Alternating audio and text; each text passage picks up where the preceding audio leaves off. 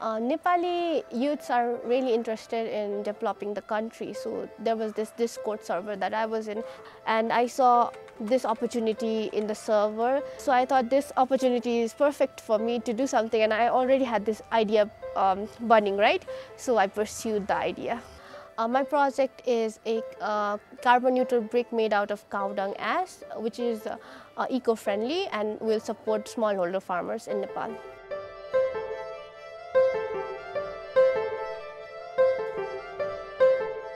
So cow dung ash has pozzolanic property, which means that mixing with calcium hydroxide, it gives cementitious property. So I found this while researching about the air pollution in Nepal.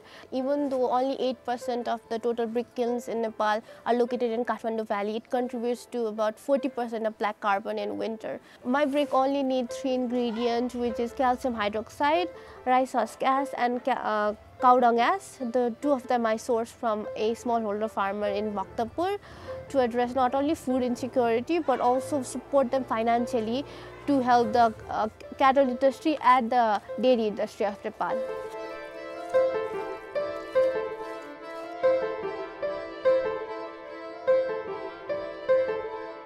My family is very supportive of my idea.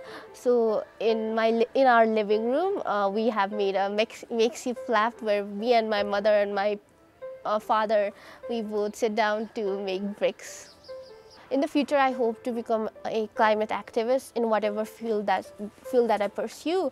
So I hope to grow as a person both educationally and also help my business grow and help to create a sustainable future for Nepal and the world, one brick at a time.